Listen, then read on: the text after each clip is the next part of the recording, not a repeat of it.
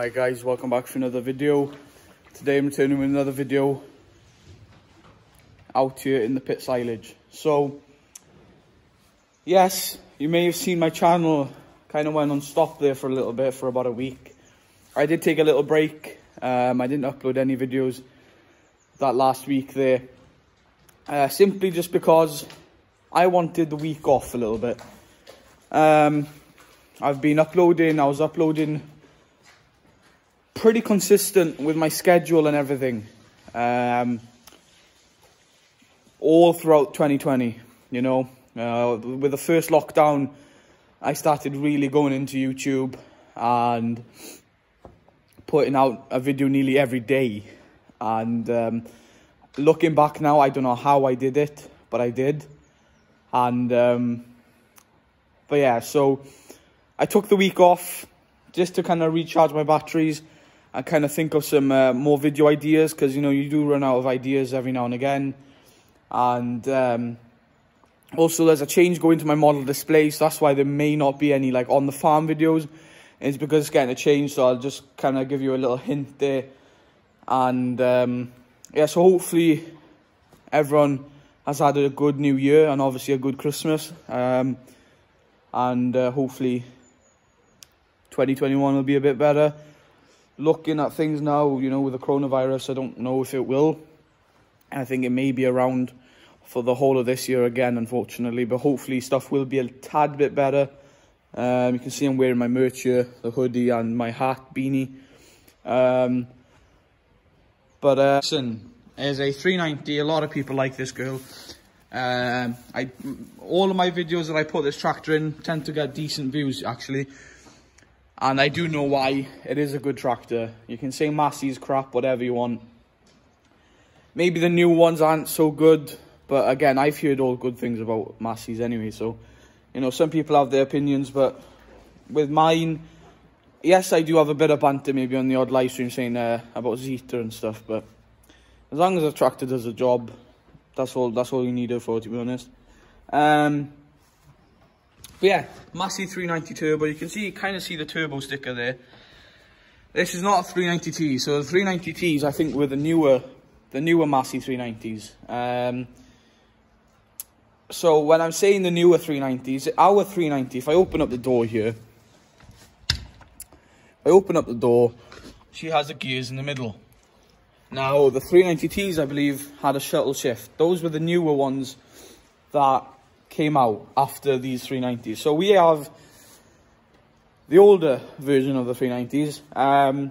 She's on her original set of tyres, I believe. These Michelins, I think they are. No, they're Goodyears. Not good with tyres, but yeah, they're Goodyears.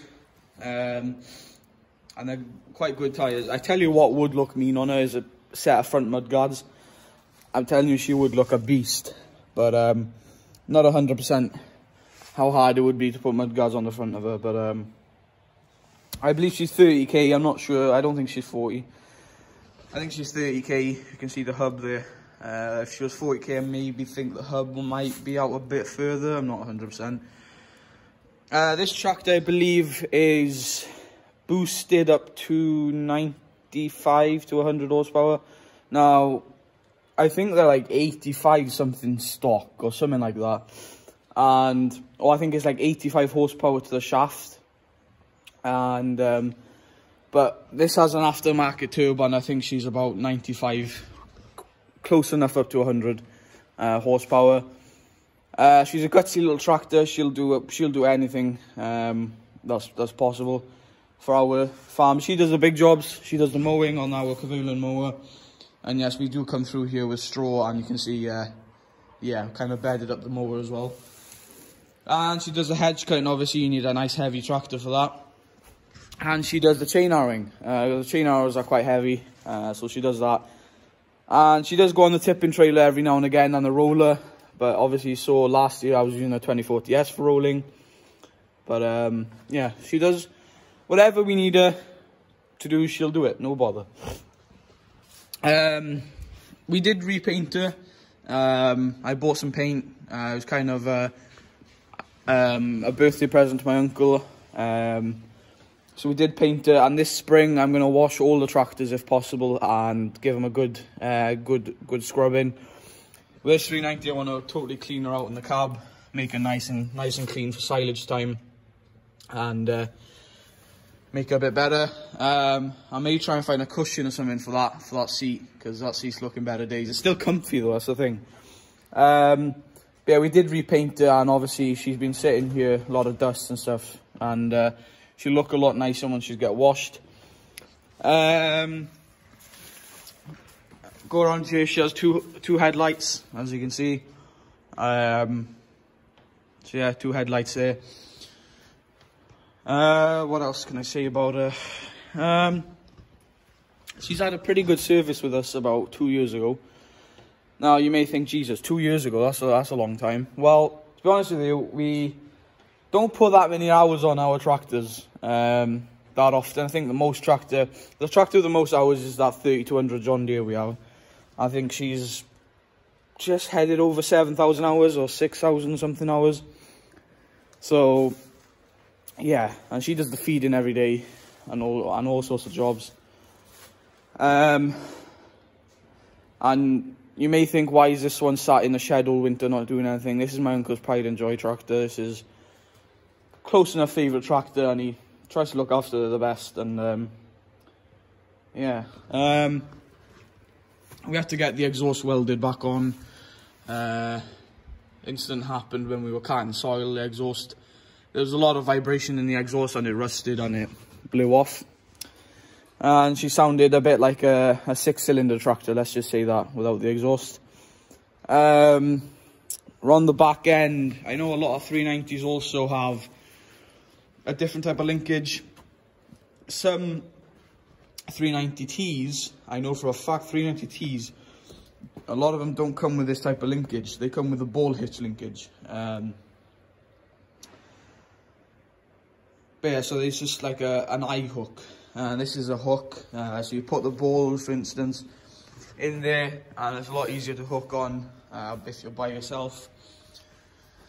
She has the picker pitch on her because we have to use a 30 spreader on her this year, or last year, sorry, because the 2040S had a blown tyre on her, and we were waiting for someone to come out and fit a tyre, and they didn't order one in, and so we had to get the first out. So we used the 390, so we had to take the drawbar off because the PTO shaft, we didn't want it getting damaged by the drawbar, so we put the picker pitch on.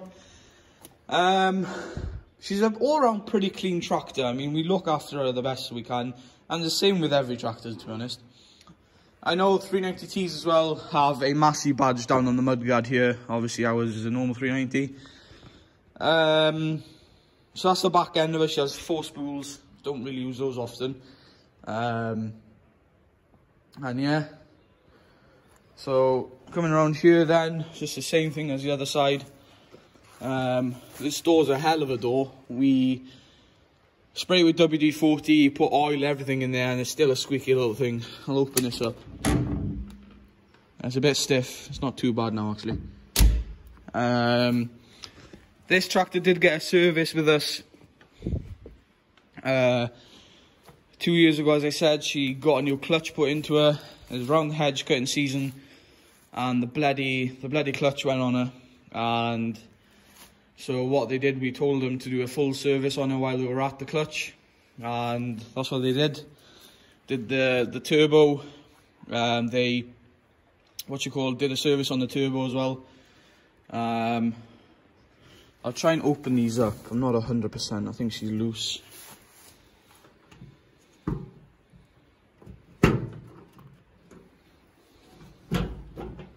There we go. In there. So you can see, where is the turbo? I'm not 100% sure where the turbo is now. I think it's around there somewhere. But yeah, he changed the air filter for us, and other stuff as well. Did a service on the turbo, and yeah, she's looking, well, she was better than what she was, let's just say that. That one doesn't work, I don't think. There you go. So yeah, toolbox, I don't think we have much in the toolbox. Just a little bit of things. We have extra mower blades, the blade changer, and lynch pin. Those are buggers for your fingers. You don't want one of those on your fingers now. Little storage space there, some more lynch pins.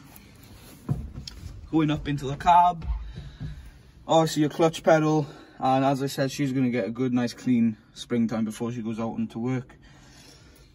She's just clocked over 4,000 hours with us. You have your heaters there. Actually, the way they've set up the cab is actually quite nice actually. Where they've your rev count, fuel gauge, your temperature, all your gadgets there. This is my probably favourite tractor to drive, I'll be honest. She's such a nice tractor to drive. You have your lights, beacons if you have a beacon, hazards, steering wheel column up and down, so if you're a big person like me, you might want the steering wheel a different position. You have your fan, or your blower, sorry, your windshield wiper, your horn, indicators, right there, your key. Yeah, the way the key's set up on this is really weird. Like it looks like it's on, but it's not on. I don't think. I haven't touched it, so I won't touch it. You have your pull to stop there, your hand throttle, and then your gears down here is a bit of an odd one. So you have 1, 2, 3 and reverse on here. So reverse is right up the top there, and then you have 3, I believe, up there, and then second is right back down towards me, and then first is down like that. You have that's your high and low box. High and low box there. I don't bloody know what that is. I can't see what the symbols are. Fuses, I believe those are something to do with the heaters. Down here you have your spools. So if you have a post drive or something, or what else could you be having? Dump trailer, yeah. If you have a dump trailer, you'd use probably that one. Like we did have her on the dump trailer, 12 ton Maston high dump trailer carting soil a few years back on a site, and I think it was that lever. Pretty sure. You have your lift arms up and down, then your draft controls right there, and then you have your foot throttle down there as well. Coming back here, your link arms adjustment there, handbrake, your four-wheel drive engagement, I think that's the four-wheel drive. That's for our hedge cutter to put the levers. All sorts of stuff there, hammer, pin for the drawbar, a few spanners. No, it's not for when we break down, before any of you Massey haters start saying stuff like that. Your PTO engagement there, and that, guys, is pretty much it of the touring cab. I don't really have much. I would love to start this tractor up, but again, as I said, I'm not 100% with that switch. And if she has a dead battery, because she nearly did, we have to start her every month just to let her run for about 10 to 15 minutes, because she doesn't get much work winter. And so we started her up last month, I think, and bloody hell, she was close to not starting, so I'm not going to touch anything. And it's a spacious little cab, this, for one person. You think it could be a Highline cab. I know she could be a low profile one, but the reason I'm saying she could be a Highline is because I know for a fact the 390Ts with a shuttle shift, they have a low profile cab.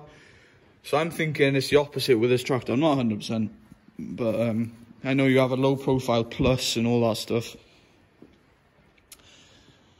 But yeah, and I think she could be a 93 plate tractor. So she's a 1993, I think it is. So you guys work that out, what age she is. And yeah. Guys, thanks for watching. That's just a little video. Hopefully you are glad that I'm back on YouTube. You probably didn't realise because it was just a week, but I am back. And I can't wait to get out on the fields again springtime. Loads more filming, loads more real life farming videos coming soon. And model farm videos, obviously. And if you guys enjoyed the video, smash that like button. Subscribe if you are new. Much appreciated. Every little sub counts. And it's totally for free, guys. It's really for free. If you don't have an account, make an account. You just need an email and a password. And you have an account. You can subscribe to anyone you want. Turn the notification bell on so you do get notified. Because I know when I didn't have an account on YouTube, every time I saw a channel that I liked, I couldn't really keep an eye on. And I'd forget the channel, so I'd have to write it down. But if you subscribe and turn then the notification bell on, you'll get notified as soon as I upload, so you don't forget. And yeah, guys, loads more content coming soon, and thanks for watching. If you have any questions you want to ask me, feel free to ask in the comment section down below. Video suggestions, whatever, and I'll see you in the next one, guys. Thanks for watching. Bye for now.